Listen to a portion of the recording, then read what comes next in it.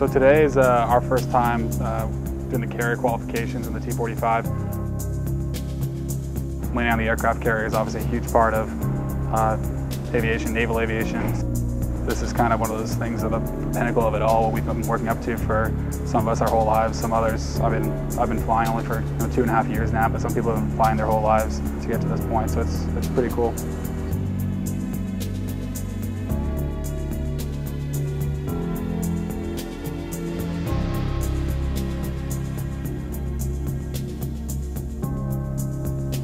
You come in expecting it to be fairly violent when you land on the when you take a trap for the first time, and there's still not really anything that you can quite compare it to. The way it was described to me was you're just going to crash into the boat and hope you stop, and that is pretty accurate. Nothing was better than just touching down and knowing that you caught that wire and feeling that tug back as as the shoulder harness pulls you back.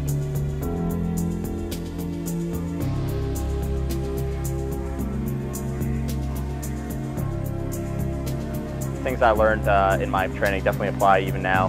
The confidence and confidence in yourself, and having the bearing and knowing that that you can do it.